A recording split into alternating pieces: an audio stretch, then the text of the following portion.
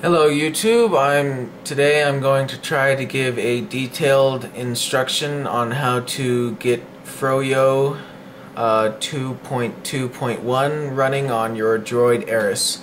I've looked everywhere on the internet and I cannot seem to find a detailed and straightforward installation video or instruction on how to get this shit working.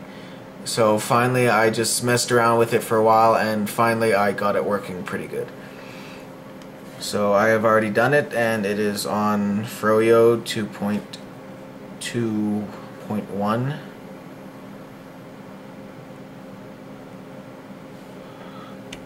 So you can see it right there.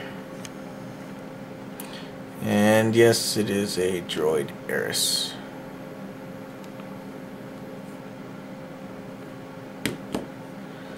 Okay, let's begin. First, you're going to want to root your eris. If you are on anything other than 2.1, it's best to upgrade to that, or if you're on something higher, then this is probably meaningless.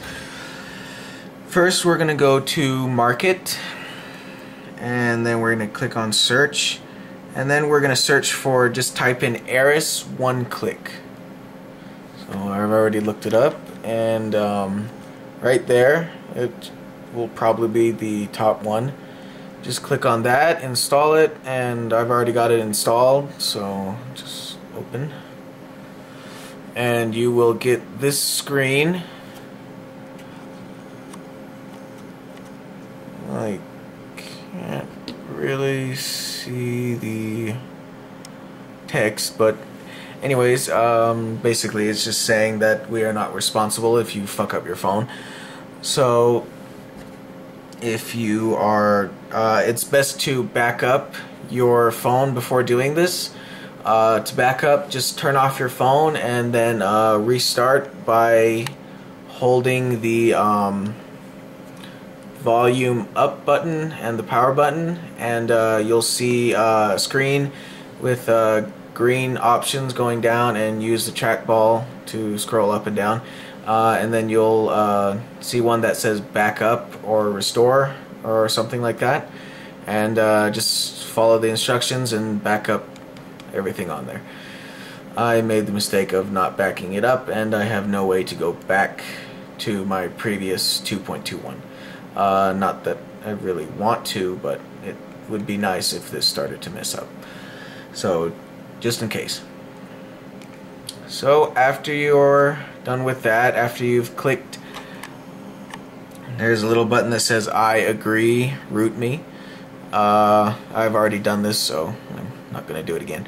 You're going to click that, and it's going to come up with a screen. Well, it'll come up with this. Please reboot your device. Eris router will flash a custom recovery on boot. After you reboot, shut down your phone again, and then restart, of course, by holding the volume up button and power to reboot into recovery. And from that, you will go to flash zip from SD card. It'll be an option. I'll show you that in a sec.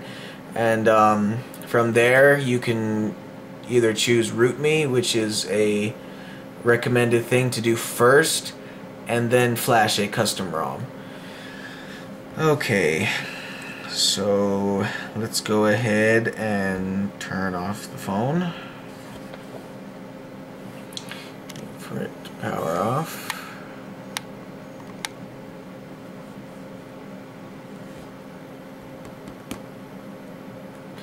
Okay, so now we're going to hold the volume up button and push the power button. And you can release it after you're done.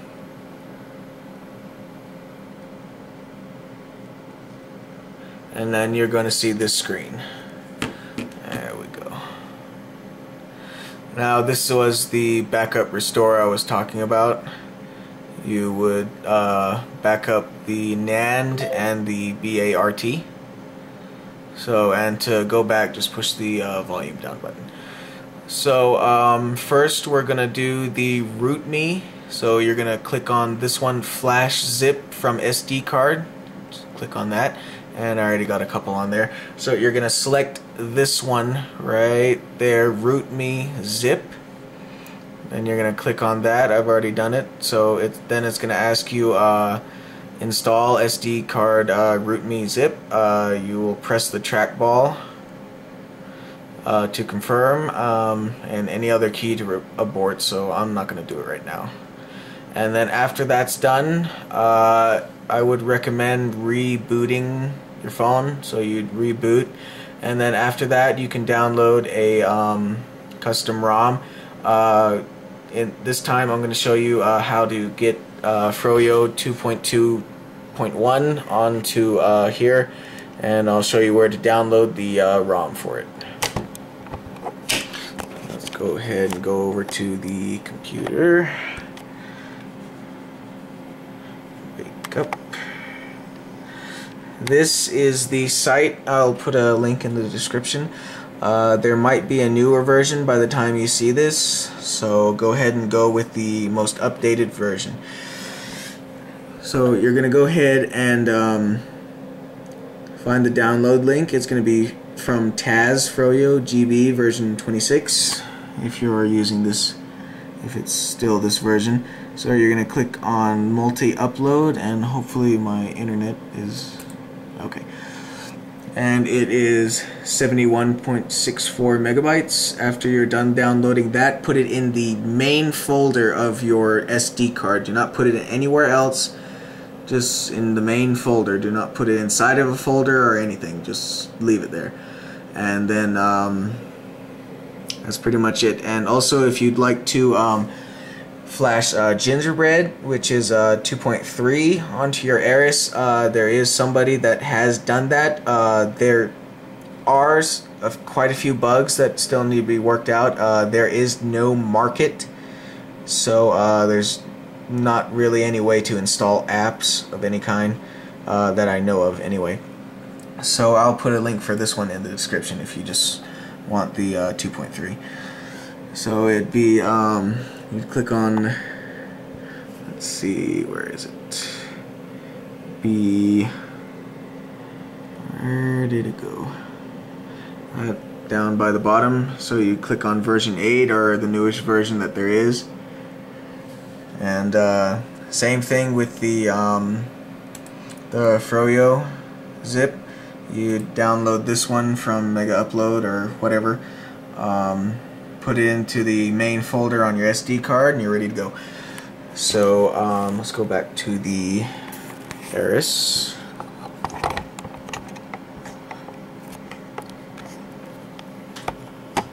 Okay.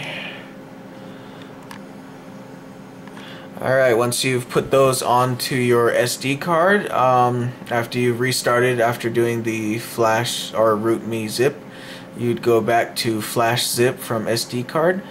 And if you're doing the froyo, you'd click on this one. Zoom a little more. The vanilla Taz version 28 or whatever version is out. Or you would do the gingerbread update, which is on version 8.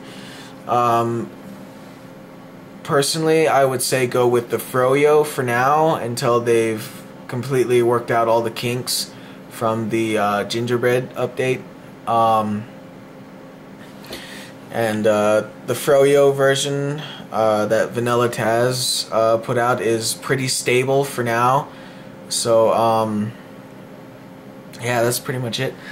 And once you're done, you just do the same like with the root me zip. You'd click on it, and it would ask you to confirm by pressing the trackball. Of course, I already have it installed, so I'm not going to do that. So you would push the trackball, and that's pretty much it. And then after you're done, go ahead and power off, and press it again, and it'll shut down.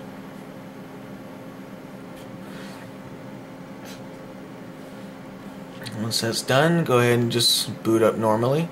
The first boot will take a while, I'd say about 5 minutes, and If you keep getting the force close, the Android process has stopped.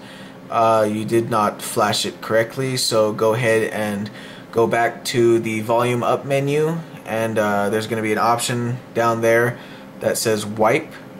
So you're going to click on that, and it'll ask you to confirm and all that. Do that, and then re-flash it. Redo the root me zip, and try doing them both at the same time. So first you do the root me zip. After it's done, go back to flash zip from SD card, then flash the operating system, and then turn it off and reboot. So far so good. It's booting up. And if this little guy keeps dancing for more than like something ridiculous like 30 minutes, then you've done it wrong completely. Just take out the battery and re-flash it again. So if you've done everything correctly, the first thing you'll see, it'll ask to set up everything, like your Google account and a few things that the guy wants from you. So yeah, if you've done everything correctly, okay. If you've done everything correctly, you should be flashed on Android 2.2.1. So,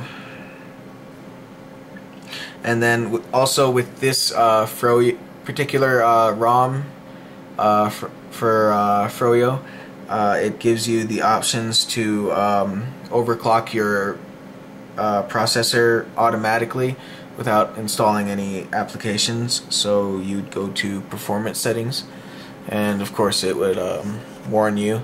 Options in here will change the performance of your system, potentially for the worse. They are included for experimentation, and we request you do not file bug reports if you've changed any of the defaults.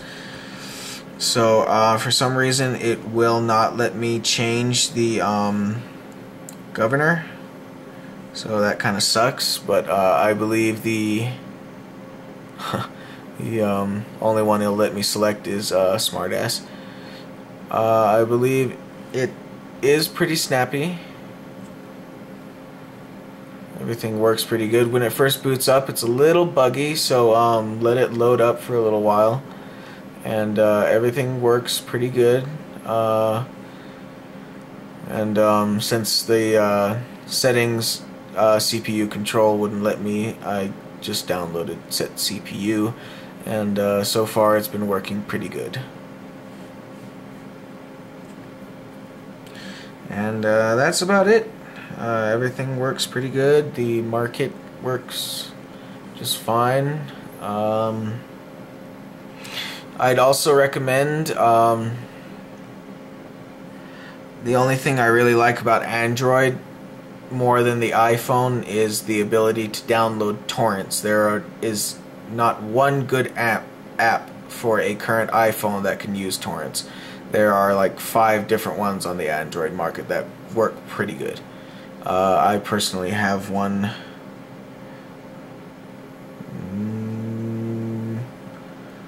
Whoops. It will do that. If you have set CPU installed, it kind of conflicts with the integrated CPU overclock settings. So sometimes it potentially freezes, and the only way to get out of that is, of course, take out the battery. But other than that, it works pretty good. It's a pretty stable ROM. Just mess around with the settings and see what works best for you. Please comment and tell me if I'm doing anything wrong. And yeah, thank you for watching.